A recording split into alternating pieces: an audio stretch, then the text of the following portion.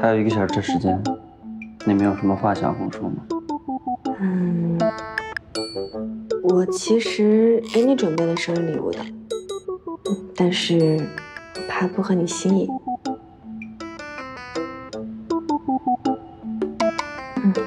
我其实今天本来想给你的，我发现和烟盛开重了，觉得挺奇怪的，所以就……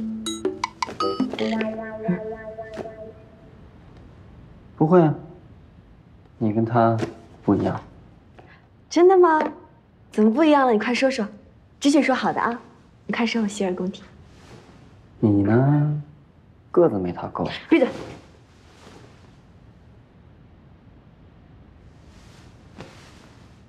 反正礼物你也收了，你就，别委屈了啊。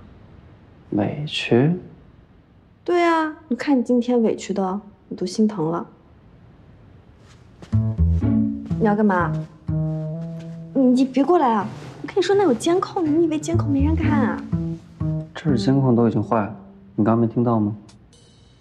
那也不好啊，那也不能，这个地方就这样。你真的心疼我？啊，真的心疼啊，心疼的都要吃速效救心丸了。你为什么会在乎我的感受？还不是因为我，因为什么？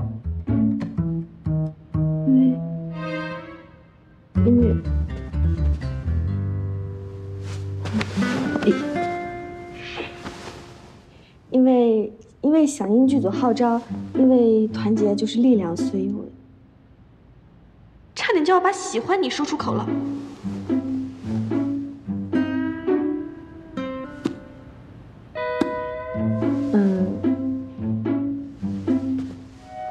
你今天又直播又过生日的，又拍戏的，应该很累吧？你快休息吧。你觉得你能推得动我，还是说你想要趁机扑倒我？我没有啊。无色之徒。我不是。哎，你盛开那个蛋糕做的挺不错的吧？你确定你要在这儿跟我讨论这个问题吗？确实是不用讨论。他今天穿的也很好看，蛋糕做的又很用心，你应该是挺开心的吧？可惜不是我喜欢的口味。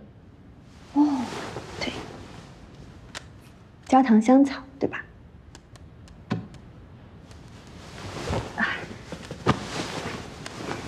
我这个当助理的命啊！焦糖没了，香草可以吧？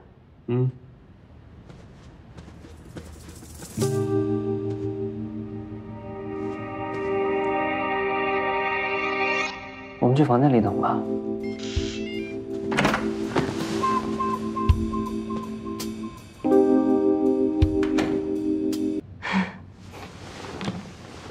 好啦，这么大好的日子就别再伤心了，不提那些糟心的事儿啊。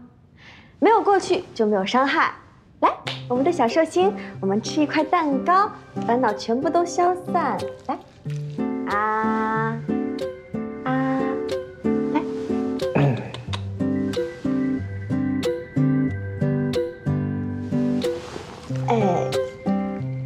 看你吃的。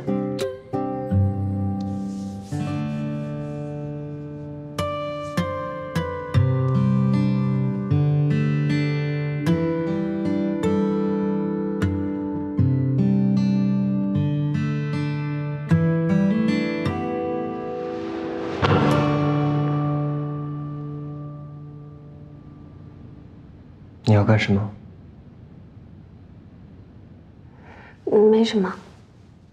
那就请不要对我做这种图谋不轨的举动。我做什么不怀好意的举动了？那蛋糕蹭上了，想帮你擦掉。你干嘛？说话就说话，别离我这么近啊，总是。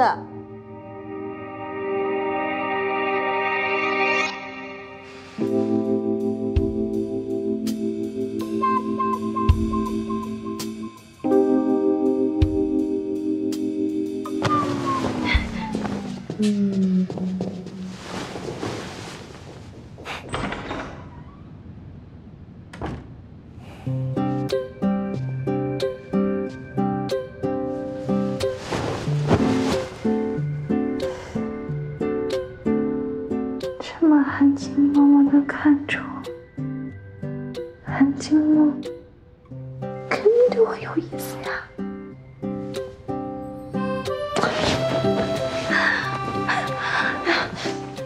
心跳的好快呀，停不下来了。哎，怎么办？